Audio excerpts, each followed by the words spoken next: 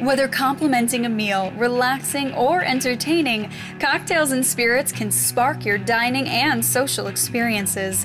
Join celebrity tastemakers beyond the bar as we mix this week's liquid recipe for the sip.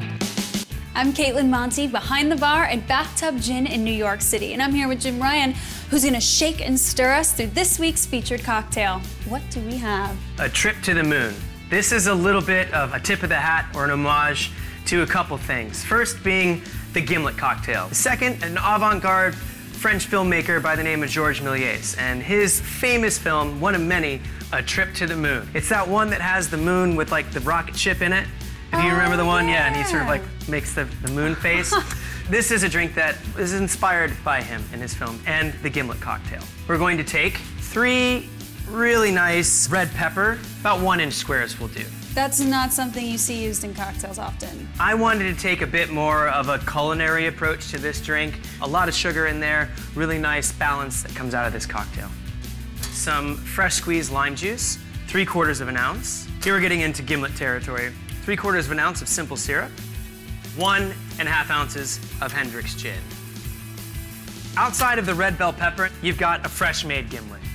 Going to muddle this one. You can be fairly vigorous with this and break everything up. Ice this down, and then give a shake.